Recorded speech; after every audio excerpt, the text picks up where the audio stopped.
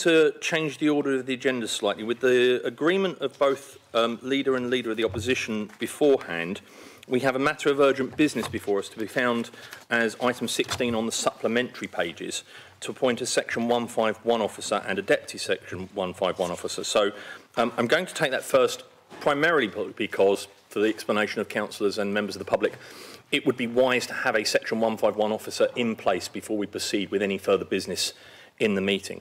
So we'll turn to that, and I'll ask Jackie if you wouldn't mind leaving the room for this. Obviously, we'll let you know when you can come back.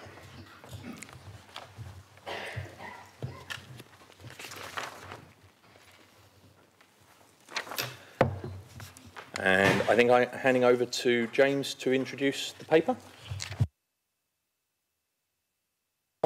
Sorry, I'm heading over to Dan to introduce the paper. Yeah, formally propose that, Chair. Okay, and is it seconded?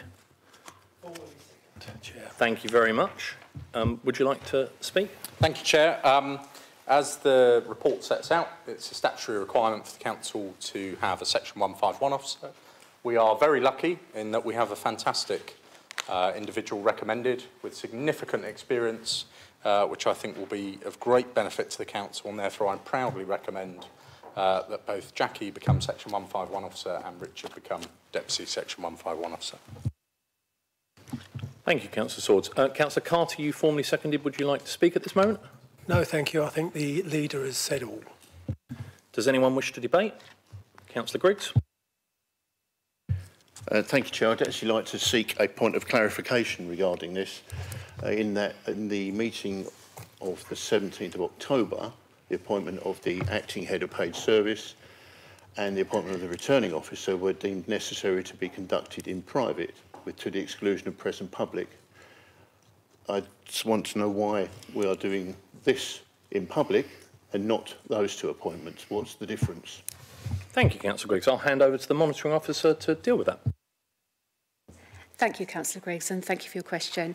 To clarify then, the report before Chamber in the last special meeting was exempt and publicly exempt and published that way. The appointments were one of 5 recommendations that was all tied up in one exempt report, hence the reason why it went into Part 2. Up until then, all 151 officers have been appointed in public, as has the monitoring officer recently. I hope that helps. Thank you very much. Is there any further need for debate? In which case, Councillor Carter, I'll come back to you if you've reserved. No, you already said you didn't. Councillor Swords, do you wish to sum up? Can I see the item agreed? Agreed. Thank you very much. Do you want to let Jackie know she can come back in?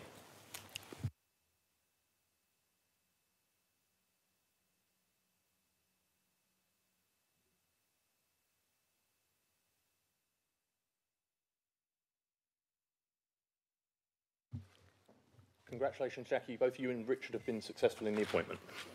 Welcome to your new role.